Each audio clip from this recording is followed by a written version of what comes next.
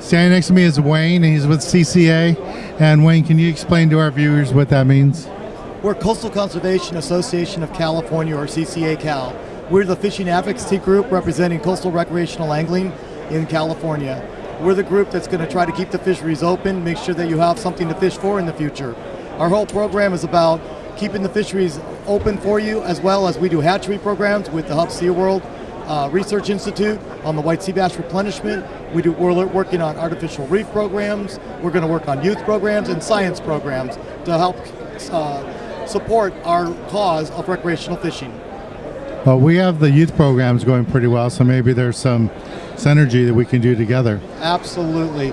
CCA National is in 18 states and 218 local chapters, and then we are all about giving back, and it's about the future of our fishery for all of us. So here it is, we're going to try to keep the fisheries open, make sure that there's a sustainable event by having reefs and replenishment of the species out there, and then we're going to make sure that the kids, get out and learn how to fish. So your program, our program, we're all working for the same cause. Right.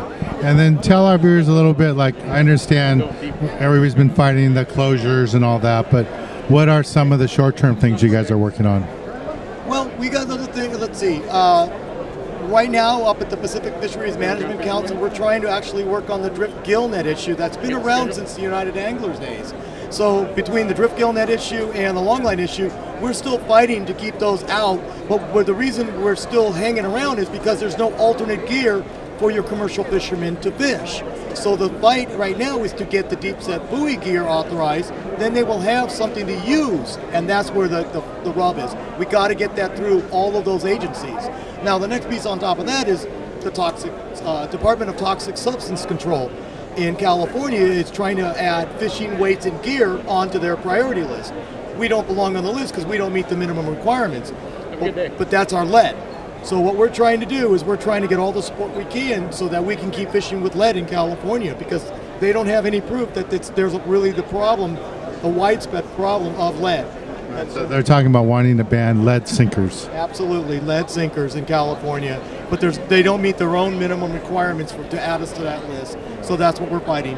Good news is we've got some really good support coming on board. We've got senators in California that are fighting our fight right now. And they're going back to their own agency saying, you guys haven't met burden of proof, so that's good. Yeah, when the gillnet ban came around, I mean, instantly we saw the improvement of white sea bass fishing, halibut fishing. So fighting some of that commercial gear, I understand. But the closures, hopefully we won't have more closures.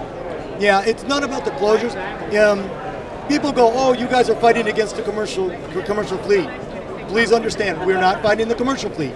We're fighting a gear type that hurts the total resources of all of our fisheries, and that's the issue. It's indiscriminate on what it does.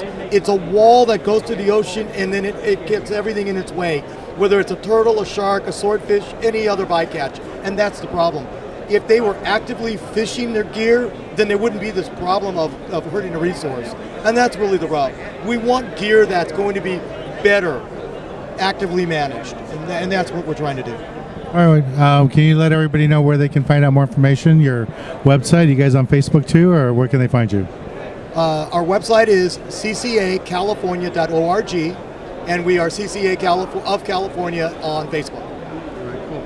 All right, well, thank you for the information. Thank you. All right, and hopefully we can work together and make things better for all the fishermen in California. I'm looking forward to it. Thank you, Dan. All right, thanks, man. All right. All right, for more information, go to their website. Don't forget to subscribe right here to our YouTube channel. You can follow me on Facebook, Twitter, and Instagram. Talk to you again real soon.